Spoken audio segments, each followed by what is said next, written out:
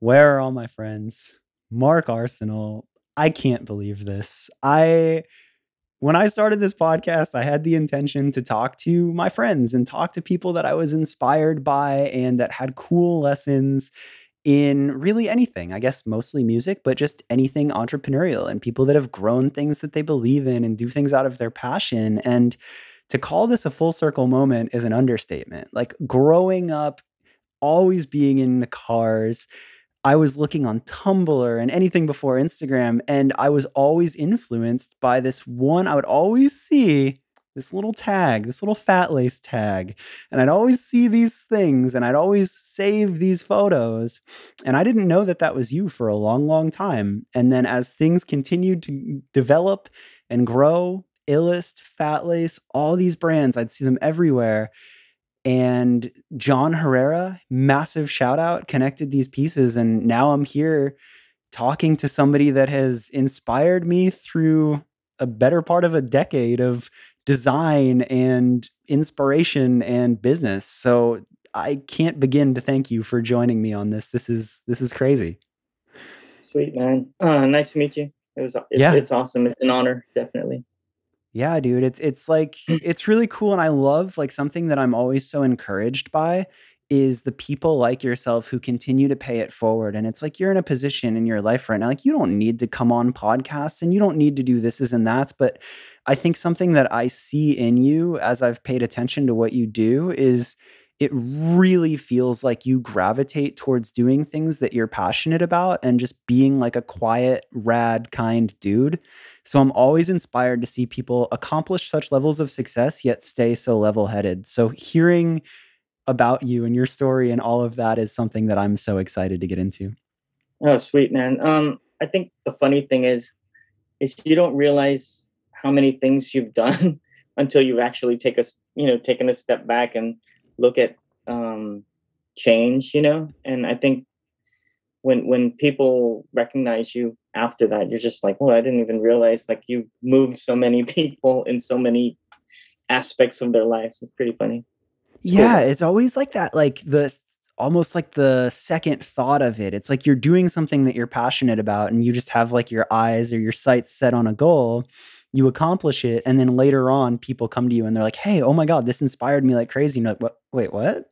Yeah, what's funny is I had a person DM me once and asked me to look over their resume because they were going to apply for Nike, right? And I said, I haven't been at Nike for a long time, but I could definitely look at your resume and kind of point you in the right direction and maybe introduce you to some people I know over there. And now this person's huge at Nike, which is awesome. It's like to know that they've been there for so long and they're doing it. It's very impressive and super stoked for them. Yeah, there's always that element of paying it forward, right? Like once you've kind of like carved out your lane, seeing the people that you believe in then accomplish success is like this whole other wave of excitement. It seems like you've done that well. Oh yeah. I mean, whenever anyone asks me anything on whether it's a DM or email or even a LinkedIn message or something, I always reply. I don't think I've not replied unless they try to message me on Facebook, and I don't really do Facebook. So yeah, same. But I can speak to that, right? Like John introduced us and you were so in touch and so kind to literally a stranger, right? Like we barely have talked up until now. Yeah. And I'm curious, like, how do you set the time aside for that? Because I'm sure you're getting hit up a lot. It's funny because I feel like I'm not busy, but I know I'm busy every single hour of the day. But like for this, I definitely set aside an hour or two just to make sure that and I tell everyone that I'm busy during this time, so don't bother me or text me Yeah. But like I'm saying, like just have you found a system to respond to DMs or emails or texts or LinkedIn messages? Like that's got to be something, like, that's time in your day to do that. Like that's not nothing. For sure. Yeah. I mean, I think whenever I know that I feel like I have like 5 minutes to kill, I'll definitely look at things and just try to catch up during the day. Nice. Because my biggest I have this thing about seeing numbers on my phone. Like if there's like 12 messages or whatever, I have to make sure it says there's no messages. So I'm very into that. And but if I did that with email, it's like 70,000 messages. So I don't even do that. Yeah. That's I feel you. Somebody once called it like the red dot syndrome or something like that, and I was like, I have that. Yeah, that's bad. I have it. It's so bad. Yeah.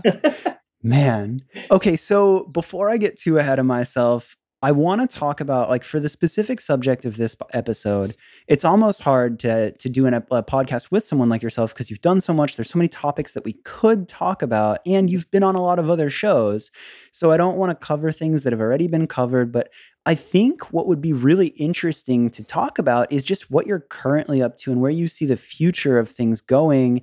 And even like brands, like the two brands that you're very, very commonly tied to and known for is Illest and Fatlace, and kind of what's been happening with that lately and everything there. So before we get fully into that, for a listener who doesn't know, like the super brief history of Mark leading up to that, and you can make that.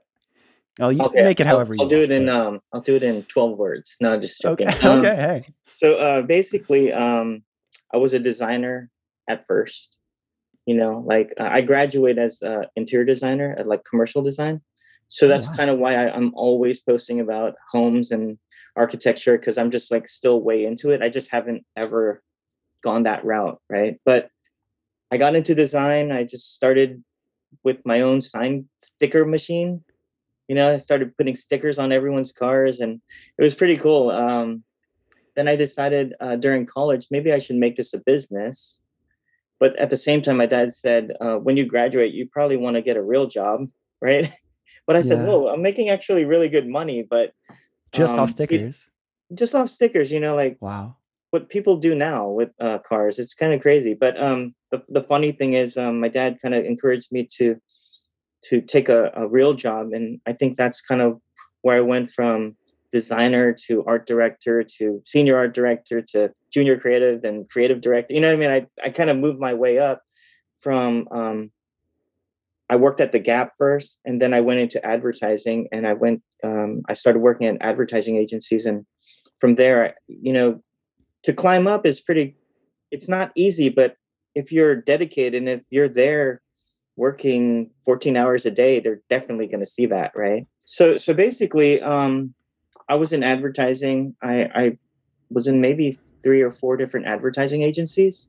Yeah. And at that time, I had Fatlace, right? Fatlace was kind of one of these things where I just kind of put my ideas and things that I've seen around the world and put it on this blog, right? At the time, it was a blog, right? It was a blog. Yeah, because you started that in 99, right? Yeah, 99 is when I started it. It was all about hip hop, breakdancing, just music, everything that I was into. And I'd get into free shows, and I'm like, oh, this is a great way of getting into shows, like. Damn, so you were into music too? Yeah, super into music. I was a DJ. Isn't that forever. Interesting? Yeah. Like, I feel like there's this like common glue of like that alternative scene of like cars, music, art, or streetwear, like any type of fashion, like some people in skateboarding, like it's like all these like things, and we somehow all tie back to it. Definitely. It's crazy. Like I was a DJ. We bought our first turntables from Radio Shack.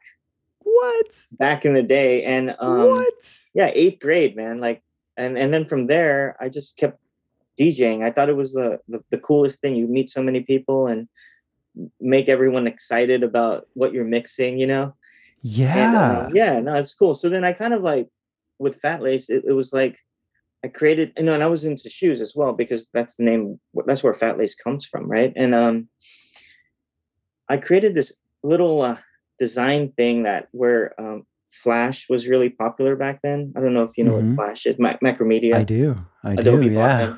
Right? I created this like sneaker design contest where you can switch the panels up. It was like basically Nike ID. But like way back. And Nike kind of hit me up. They're like, oh, we want to do a contest with you. I'm like, yeah, sure. We could use my Air Force One switcher upper thing, right? Color switcher thing.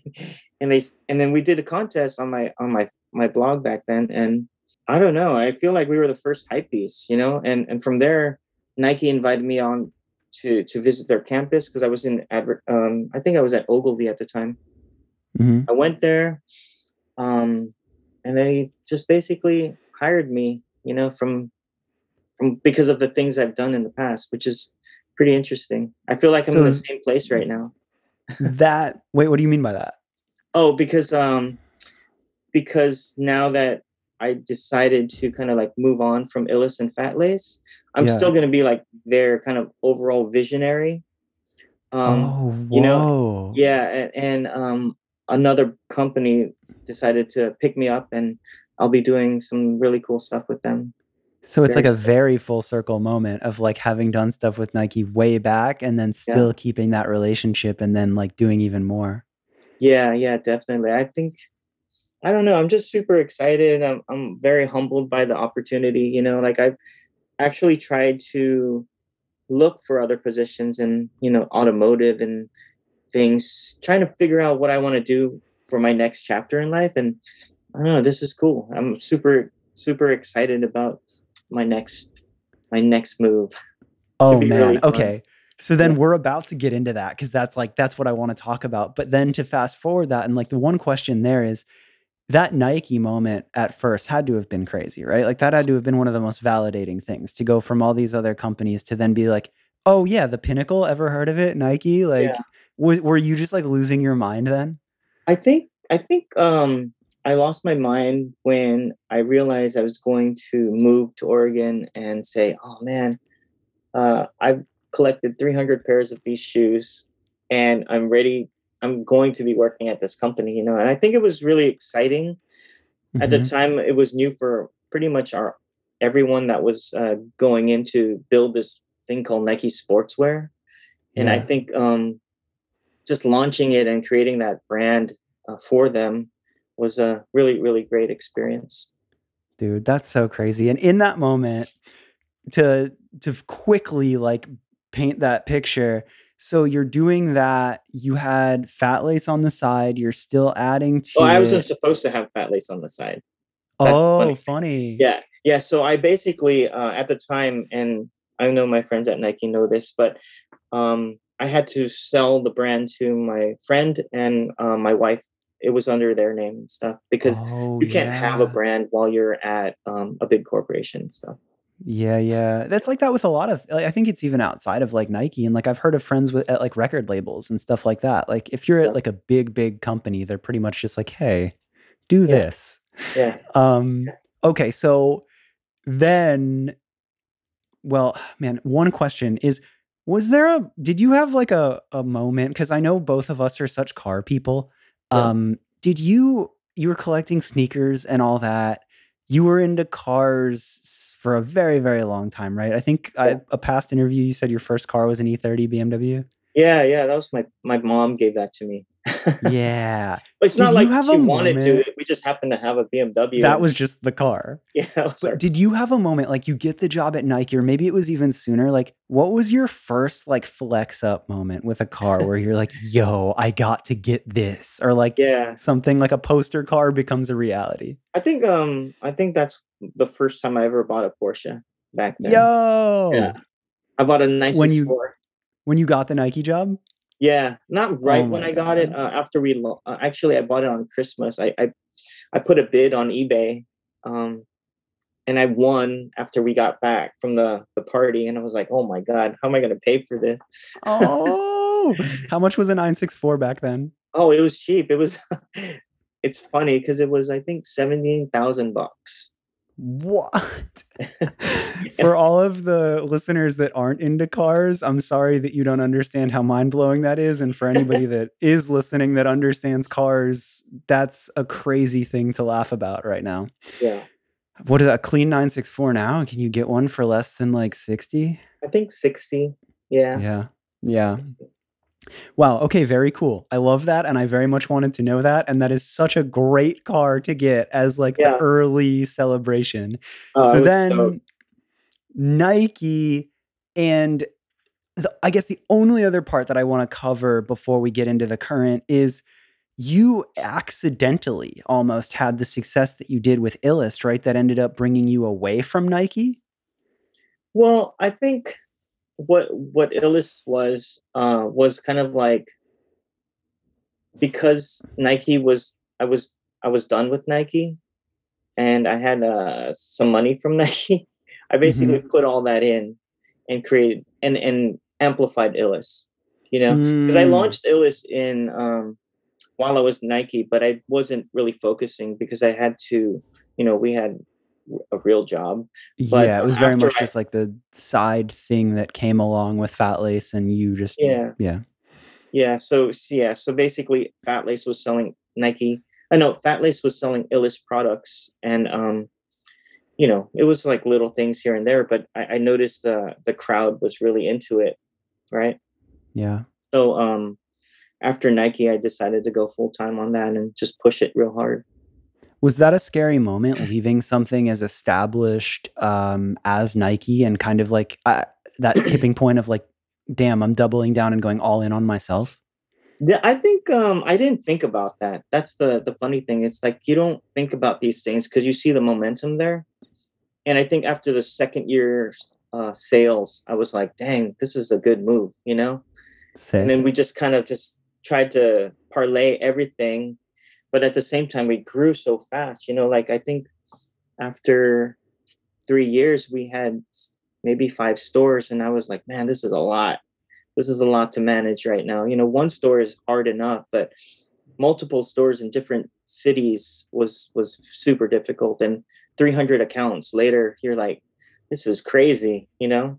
Dude, did you like, was that a challenge to find the infrastructure to build that and scale that? Like, did you quickly be like, I need a guy that understands retail or like putting stores, or like, was that a lot you? No, that's the thing. We didn't have any experience, and we all learned and failed and learned and grew. And just I asked friends that had stores, you know, I was talking to Bobby all the time from the Bobby hundreds. Hundreds? No way. Yeah, He's another everyone. like Like, huge inspiration of mine. That's crazy. yeah, we talked to, I mean, basically talked to Ian at Kicks Hawaii, who then went to Nike as well. It's just like whoever had a store, I had to ask them questions because there's no way to know, right? Like unless Yeah. you know, unless you've gone through it. But no one's gone through it on my So team. that's almost a testament to the community that comes with all of that, right? Because you had those friends probably just from paying attention to cool things, collecting sneakers, being a Mhm. part of the culture. Yeah, yeah. It was all definitely the people that I looked up to and I worked with doing collaborations were the guys that I still know today, and we still talk and we still text, and just to make sure that we're all in the same, you know, we're all kind of still focused. You know, I know that focus becomes like blurred every now and then, but you realize where things need to be once you Mhm. realize things are out of focus. You know, it's kind of funny, but you have to get out of focus to get back into it, you know? That's oddly prolific, and I love that. Yeah. Another thing that I think about when I look at like groups like yourself and like, you know, you say Bobby Hundreds, for me, I'm probably like a little generation. I'm 30 now, so I'm a little bit behind y'all age wise, but I Yeah. also grew up in Florida and a lot of this was happening on the West Coast. And it was very easy to look to that and almost idolize, like, wow, they're setting the bar and seeing like the cars that they were building on like NWP for life and all these car forms that were posted. And now later on, come to find out all these people were just friends doing their best. But Mhm. something that I think about in an encouraging way is I think a lot of the generation right now are building these networks that you speak of and not realizing it. Like Oh it's yeah. easy to idolize those circles that have Mhm. proven it and have done it. And it feels like this, like, I don't want to say cool kid club because everybody's pretty nice, but Yeah. there's like the generation ahead of you that's done these amazing things. But I sometimes stop and think, I'm like, there's the current generation right now that will tell the stories just like you and have those same cool networks. So I think that that's a reminder Mhm. to just like build cool shit with your friends. Exactly. Exactly. You know, the one thing, I guess, the one thing that I could kind of say where what you're talking on is a lot of the friends that I grew up with was we're all skaters, right? I designed for FTC skateboarding. I was like Of one of their course. first What? designers, and and everyone around my town were like skating for FTC, right? And all these Yeah. guys end up one, Mike Carroll started Girl Skateboards, and Javante Turner, and then Chico Breñas. All these guys I grew up with. They would all go to my parties. Mike Carroll? Yeah, it's really ridiculous. It's like like Mike, like Nick from Diamond. Yeah. Like we all we're all in this weird little skate company, just hanging out pretty much all the time, and till this day, we still talk to each other, which is kind of cool. That's really crazy. That's like some Malcolm Gladwell Outliers, something I don't know about, like a core group of that. But that's, I don't know, that's encouraging to hear, because I think that a lot of people, younger people building stuff, are probably not realizing that they're building those networks that will later on be talked about just like that. Yeah. So to fast forward, Illest was huge. It was massive. You scaled this incredibly big thing. It made such a wave on not only car culture, but I believe like just like any type of like alternative culture. Like it was a very big thing, and I still is. Yeah. But recently, well, bring me up to recent. Take me there. So I think with Illest, I think we were never labeled as streetwear brand, because we were dabbling in all these little things, these little subcultures where I kind of didn't want to be labeled as a streetwear brand, although we do a collab with Metacom, or we do a collab with Beats by Dre. You know what I mean? Like, yeah, it's fun to not be labeled streetwear, because you're open to doing anything, to be honest. But Illest right now is definitely growing. I think ever since I got partners, maybe just 2 years ago, there's so much growth where you're like, oh man, that we need more people. You know what I mean? Like the team in Manila is like 50 people, which is crazy.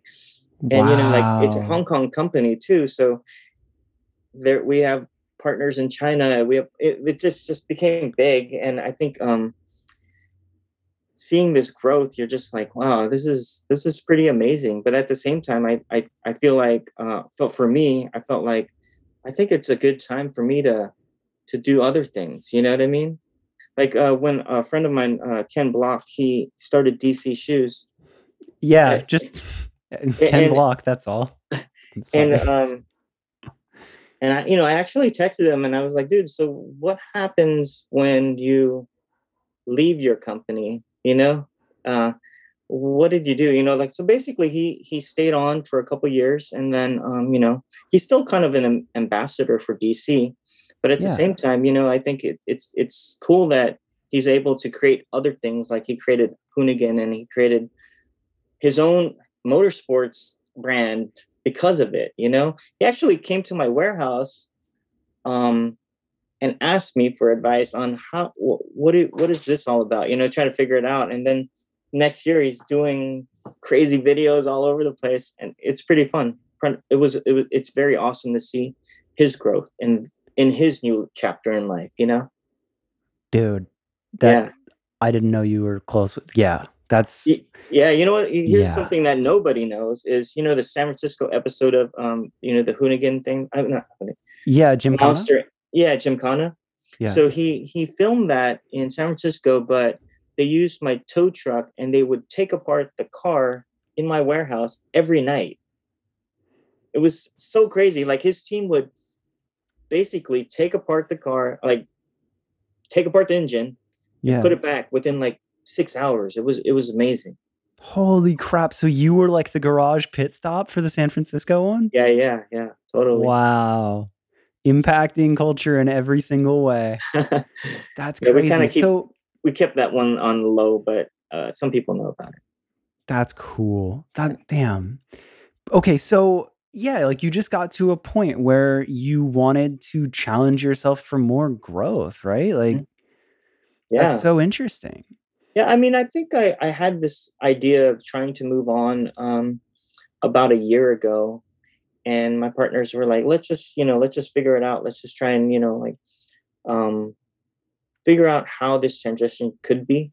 And I'm at that point right now. So I'm super stoked, like I'll be working for this gaming company, and just gonna make everything super awesome for them as well. Dude, well, I'm so excited to hear about this because I think that there's people, I mean, dude, like yourself, you mentioned Ken, what a great example, but it's like I feel like people like y'all can apply the same principles you've learned to several different things and impact so much. And I really respect it. Like, I think from the outside, you could be like, why would you ever leave this? It's huge. You're set. And you're like, well, yeah, but it's progress, it's growth, it's what Yeah. you need to be excited and inspired. I think it's individual growth. I think I could definitely still do Illest and Fatlace and be super pumped on every single collaboration I bring to the table.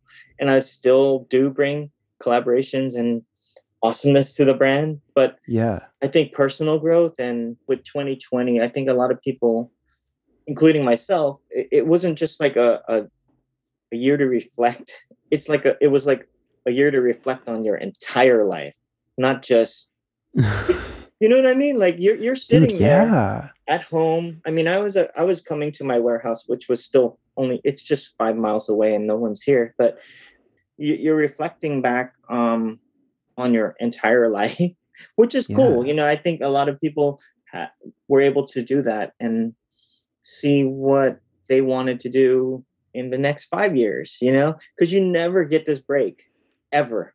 We will No. never get that break again. I know. It's like this wild, like it was terrible and it was a very like weird circumstance, but those who stopped and realized what that was and like that moment of like, this is a once in a lifetime experience. It's interesting. It is. It still is. And in January, I kind of mentioned I'm ready to do something different, and they were all for it, you know. And then I reached out to all my friends in the industry, which is cool, you know, just kind of ask them questions. And, you know, I was thinking about this and that, and super stoked at the offers. And here I am. That's crazy. So what ultimately got you excited? Like, where did you explain where you're at now and what you're looking to the future to do? Yeah. So basically what I'll be doing now is what I'm doing with Illest, but at the same time, I'll be brand building and also creative directing all these new game titles, which is really exciting. You know, like trying to figure out ways to engage people and keep them in the game. You know, I think I have so many great ideas. Oh, I can't even spill them out, but man, you'll see change soon in a lot of cool things that I mean, I'll probably announce it on my Instagram or, you know, something, but it'll be cool. Yeah, this probably I really won't go can't talk live about too much, but I think I'm just super excited about the future. Yeah. So gaming, you'll be focusing on gaming.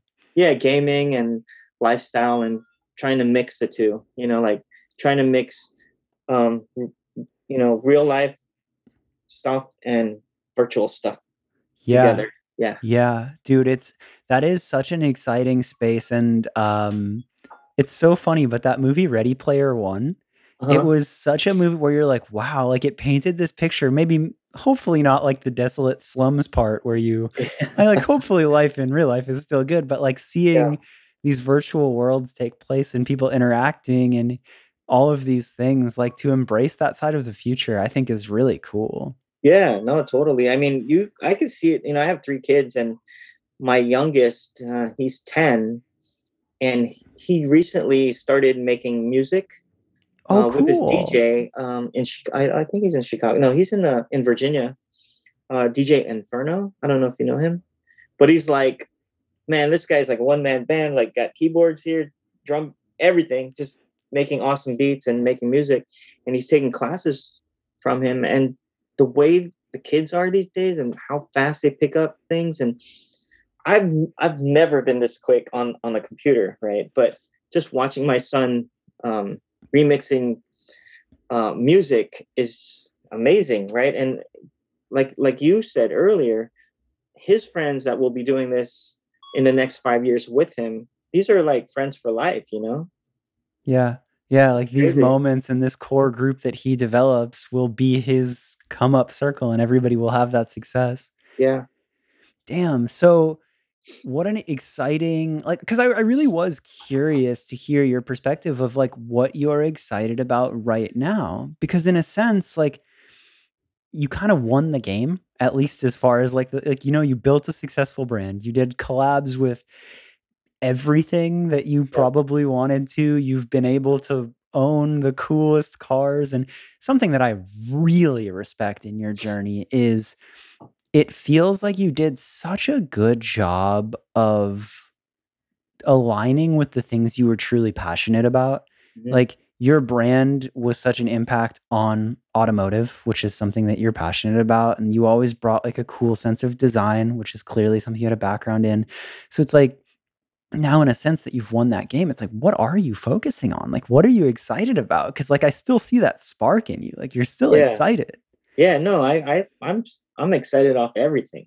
That's the funny thing. It's like when someone shows me something that they've just worked on, and it kind of blows my mind how other people think too, because they always say, "Oh man, I got inspiration by you." I'm like, man, this is inspiring me now. So it's just like you're not trying to level up each other, you're just trying to grow, and I think growth is definitely like the key to success. And the one thing I can say is, just as long as you're consistent at the one thing that you really want to focus on, there's always going to be success for you, no matter what. That's huge. And that was literally like the next question that I had for you is like, as you look back at the journey and all of the things, the accomplishments, but also like the struggles, like, what is that advice to the people that have that vision, but are still just like on that grind? And I feel like that is great advice to that. Yeah, totally, man. Like, I didn't realize, somebody mentioned it to me. It's like, hey man, just make sure that you're consistent on whatever you do. I'm like, okay, think about that. 10 years later, like, okay, I really just focused on the things that I really wanted to do. I didn't want to do anything else. Like, I wasn't trying to invent a new screwdriver, or, you know what I mean? Like, I really just focused on things that I actually like doing. And people caught on, like, oh man, they really do it well in this category. We're not trying to go outside of our realm, but whatever I was like focused on, or my coworkers really like doing, then let's go try this. Yeah. Yeah. That's cool. Another question with that is, like, along the ways as you've built and grown and scaled everything, have you, how do I word this? I think a struggle that people run into is the unexpected problems or the challenges that aren't your passion, right? So it's like you build a brand, but then you have to figure out retail or employees or scaling or this is and that's. And like, I'm always curious the way that the entrepreneurial folks have dealt with that. Like, did you take the time to learn that yourself? Did you instantly just be like, I need to find the best person at this? Like, how did you grow while your passion was starting to work? So I think you definitely need to have coworkers and workers and people that you work with or partner with, that have expertise in these other things that you don't want to deal with, like finance and money, and you know what I mean, like figuring out how to source or where to source. So I think we're very fortunate now, after 10 years, or yeah, it took 10 years or 8 years, that we've gotten these partners that help us in things that I don't want to do. You know what I mean? So because I have partners, I just focus on creative. Well, let them focus on the harder parts, But for them, it's not hard because that's what they love doing. Like, the money part's easy for them. Finding distribution is easy for the other guys. Like, I think definitely have to stay in your lane, because what happens if you're a creative, you lose that creativity because you're trying to focus on the books, or you're trying to, you know what I mean? That's the hardest part. I think if if I was just if someone was to ask me, how do I do this? I say, just hire someone to do it, because it's not worth your time. You're the creative here. You're the one that's why people are buying your stuff. Don't waste your time, figuring out your books or doing things that you don't want to be doing. I mean, like it's what you hard to said do that, but too. it's money, Yeah, like I like what you said too, though, is like even though it's boring or hard for you, it doesn't mean that it is for somebody else, right? Like you're a creative, you like designing, you don't want to deal with finance, for example. Yeah. Certain people don't want to design and they don't have that spark, and numbers just make sense. Yeah. So when you hire them, they're like, yeah, this is what I do. This is easy. Let's Yeah. go. They're experts. You know what I mean? Yeah. They're the experts in their game. So Yeah. why not? No, that's interesting. I think that that's an interesting challenge that I've heard people talk about, like just like that scaling, and especially probably for a lot of my listeners, they're probably working on a project, but at a spot where maybe they don't have the income or the resource to start hiring that team. And it's just inspiring and encouraging to hear that as you do continue to grow and as you prove that vision, that the ability to bring other people on that are great at what they do will come in. Yeah. I think the hardest, super hardest part is when we had 300 people, we were, 300 stores that we were servicing. I think the hardest part was the books, trying to keep books on that, and I think that's when you have to spend that money and because it's going to be worth it in the end. You're not going to make mistakes like we did. But I think spending that extra cash is definitely going to help anyone in this situation. Yeah. Yeah. Yeah. That's cool. That's great advice. And it's like, again, it hits different when it comes from someone like yourself that has like real experience behind them and real brands to prove it, you know? Yeah. Yeah. I think another thing, what's different is when you're working for a company like, say, Nike or whoever, Adidas Mhm. or whatever, there's a budget, but at the same time, that they have the budget versus Yeah. a guy that's just growing and brand new, brand new company. A lot of people are following now, and you're selling so much. You don't realize that, shoot, I actually need someone to help me manage this. It's Yeah. the hardest part to realize this, but once you realize, man, I'm in a predicament right here. Mhm. People will definitely help you because they know that you're making money. You know, Yeah. you just have to ask. That's the only thing. Yeah. Wow. No, that's cool. I appreciate you sharing that kind of side of it, because I think like again, it has a different level of impact when it's come from somebody who's Mm. really done the thing at a level. So I think another part of your story that's interesting is not only did you have the crazy success with Illest and Fatlace and the brands that you're closely tied to, but if I'm not mistaken, you're also kind of like the behind the scenes plug for a lot of other stuff, right? Like you've worked on a lot of other stuff. Yeah, yeah, What's totally. some stuff that people don't know about? What are some things that you've worked on that are a little quieter? So, I introduced Rod, Emery, and Momo to make that one Oh, crazy Porsche back in the oh, day. Yeah. So that's like a car thing, but people yeah, don't it really is. don't really care about that. But I um, do. I helped. I help out K Swiss on a lot of projects.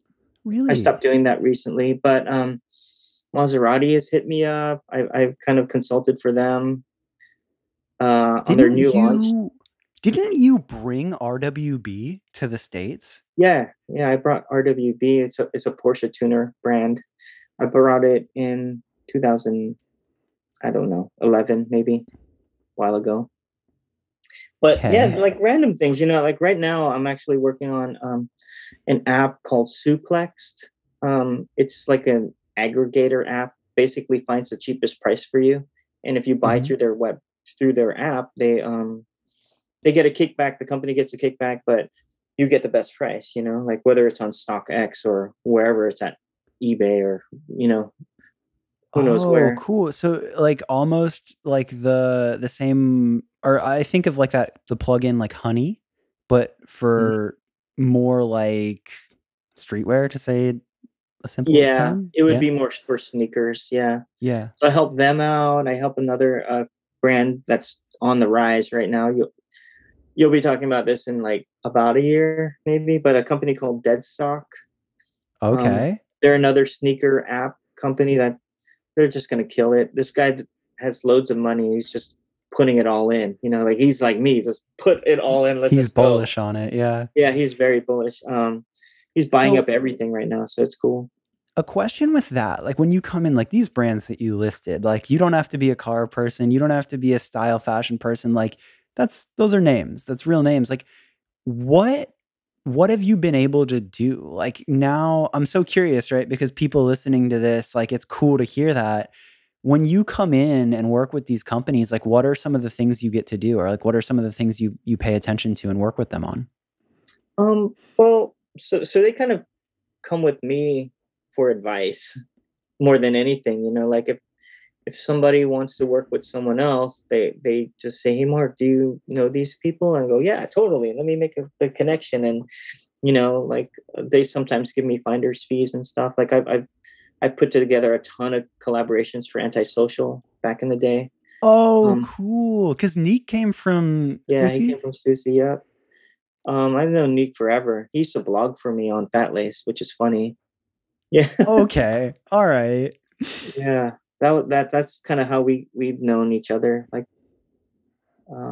yeah, no, I work with a lot of things, like help people connect. Basically, I've been helping people connect for a while, but it's just all for fun too. You know, like if there's something that I could benefit from, then cool. But it's mostly, you know, like I just help people out. I feel like that's been like my latest endeavor in life. Yeah, you know, like later on in life, I'm like, I just love helping people out, which is cool.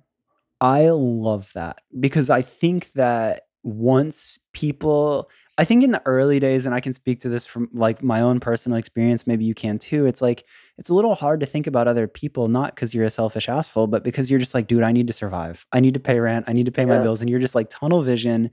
But the people that I respect the most, and I've seen it with like the examples of success, is like, once you figure out how to pay your bills and your lane is carved out, that purpose to help other people and connect those pieces, and that kind of becomes more prominent. And I feel like I see those people like yourself that do that, and it's just so cool, right? Because that makes culture advance and evolve. Yeah, you have to. I think just giving the keys to people is, man, that's they'll never forget that, you know. And if they succeed, they'll always be super, you know, thankful, which is awesome. Ooh, here's a good question. Yeah. So someone like yourself, right? If somebody's listening to this and they're like, dude, if only I could get the keys.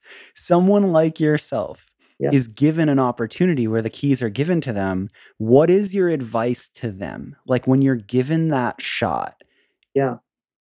I think for me, I just always tell them they have to focus, you know, like there's no ifs, ands, or buts, right? Like if someone's talking shit on a forum, let them talk crap, you know, that's good publicity, I guess. But, you know, I think don't get caught up in the mix, you know, don't get caught up in the hoopla of the craziness. Just focus. If you focus, doesn't matter what anyone else is saying, because eventually, you know, they're going to be like, damn, this guy really pushed hard. They're going to remember that, oh my God, he didn't care what anyone said about him, because that's his thing, you know. But I'm saying like you, like specifically, like say you take X kid, right? Like say Timmy hits you up and you're like, I have a good feeling about you. Yeah. And like, what's the best move for Timmy? Like he's given the keys. What as a now person who is able to connect those pieces, like what do you respect the most? What do you want to see out of the people that are given those opportunities, or that you would give an opportunity to? I think my one thing is, as long as they stay humble, it's the best. That's the only thing that I ask for if I am going to help people out, you know. Yeah. As long as they're staying humble, because the humbleness is that's what's going to shine amongst anyone, you know. You know, that's, I mean, cool. Like we were talking about flossing, you'll see it in the beginning with a lot of people, and then they realize, oh man, what am I doing? But if you continue to do it, it's not a good look, you know? Yeah. Like you get like, you're like, get your allowance of it, right? Like you get that window where it's like, all right, cool. Yeah. We're excited. You had your come up, and then it's like, all right, settle down. Yeah. That's totally funny. Dude, I feel like you covered so much here. Like, I'm so grateful for you taking the time with this. Like, I can't tell you. And I think that I hope that everybody listening understands and sees the value. Like, again, this podcast was supposed to be more than just music. And having the honor of having someone on like yourself who's built such big things and worked with such big people, like, this advice is so valuable. And it's so cool that you're down to pay it forward and come on shows like this and share it. Yeah, totally, man. I enjoy doing this stuff, and if you want to DM me, you totally can. I'll reply. Yeah, where can people find you? I mean, I'm basically on Instagram most of the time, but Yeah, yeah, they could hit me up on Instagram. I think you could put it on the yeah, credits. I got you on show notes. Yep, Cool. easy, cool. Well, thank you again so much.